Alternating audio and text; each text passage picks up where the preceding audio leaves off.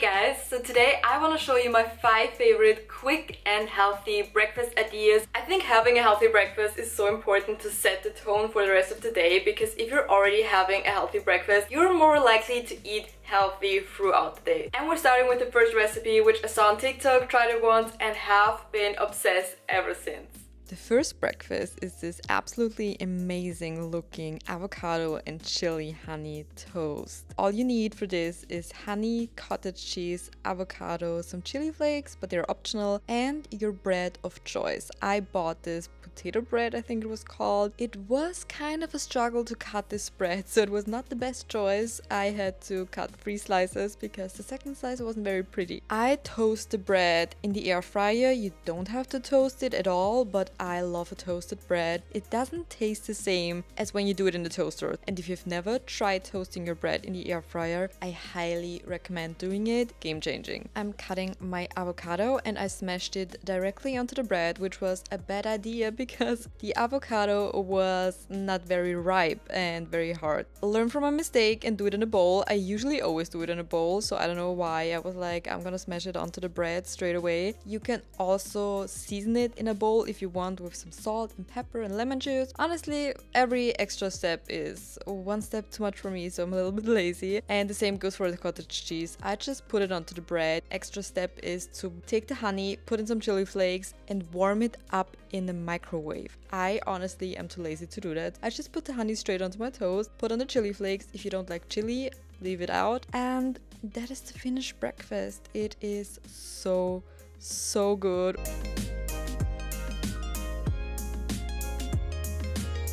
For the second breakfast, we are having overnight chocolate oats. I'm a huge fan of overnight oats because they're so easy and quick to make, and they're amazing if you want to eat them on the go, like if you're working, if you're in school. I weigh my oats because I think it's just easier, and I weigh out 40 grams of oats into this jar, half a tablespoon of chia seeds, add 15 grams of chocolate protein powder. You can also use cacao powder if you don't have protein powder at home or if you don't like protein powder. Then I use quark, which is like a Greek yogurt, and I weigh out 80 grams. Pro tip for measuring peanut butter: put it on the scale and measure it out straight with a spoon. I take 15 grams of peanut butter and 1 teaspoon of maple syrup, but you can also use any sweetener of choice, honey, agave syrup. And then I add a little bit of water depending on how liquidy you like it, and then just mix it up. And it looks absolutely amazing, like a dessert. And then I put on some raspberries. You can also put on any fruit that you like, but I just had raspberries at home. And yeah. Then I put it in the fridge like this, and you can eat it the next day in the morning.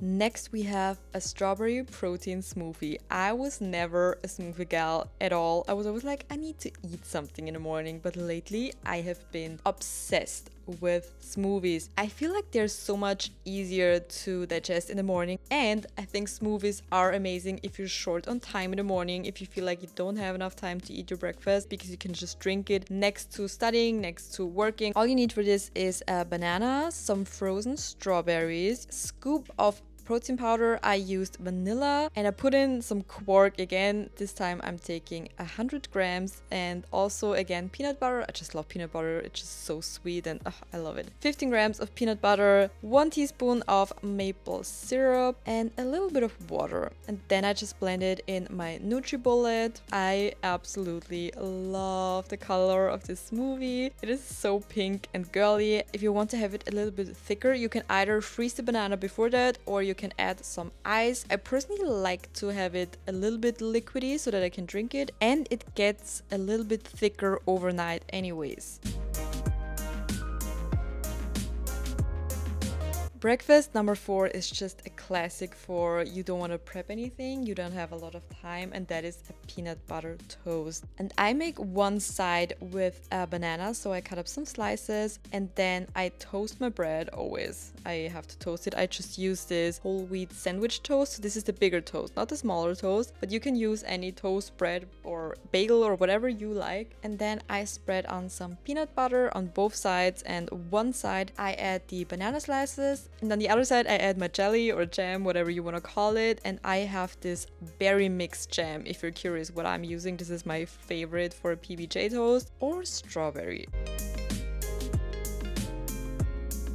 Breakfast number 5 is definitely not something that I make every day. I make this on the weekend when I have a little bit more time. I'm not vegan, by the way, but I cannot eat eggs. So this is my alternative. I start by cutting my onion, spraying the pan with some olive oil, adding the onions to it, making sure to roast them a little bit, and in the meantime I'm cutting some tomatoes. I bought these small cherry tomatoes, cut them in half because they were very small, but you can cut them however you like them. I just use a regular tofu and I do not cut it. I just literally tear it apart and put it into the pan, which I love because one less thing to cut, and you know how much I hate cutting anything. So here we have the tofu literally scrambled, and then I season it with some salt, some pepper, garlic powder, paprika, and then to add the color, turmeric or curry. Mine is called curry powder, and then I know it looks a little bit disgusting, but I add a little bit of milk because it just makes it more fluffy. Also, pro tip, if you like scrambled eggs, add some milk into your eggs. Trust me, thank me later. And then for the last, I added some chili flakes, which is optional, but I like to have it a little bit spicy. Then I add cherry tomatoes. I add some baby spinach, or a lot of baby spinach, because it disappears anyway. I use some very basic bagels. This is the only ones that we have, unfortunately. I wish we had a little bit more fancy bagels where I live, but I'm glad we have any at least. How I like to make my bagel is I cut it in half and then I put it into the toaster. As you can tell by now, I like my things toasted. And then I spread some butter onto my bagel. Oh my gosh, this is so good. And here is the finished tofu scramble. It looks so amazing. Sometimes we like to have a bigger breakfast and then I eat this and also make baked beans on the side, and it's like an English breakfast and I absolutely love it. This is like a perfect Sunday breakfast for me. So I've been editing my breakfast video and I realized I never filmed an outro. I hope you enjoyed the breakfast. Which one was your favorite? Which one do you want to try? Do I have a personal favorite? Out of the video, I would say it's the cottage cheese toast, but I have a new breakfast obsession, which is my protein coffee banana smoothie. So I would say the smoothie is probably my favorite breakfast at the moment. Please subscribe if you want to see more food videos, workout videos, and give the video a like if you enjoyed it. And other than that, thank you so much for watching and I hope to see you in my next video. Bye!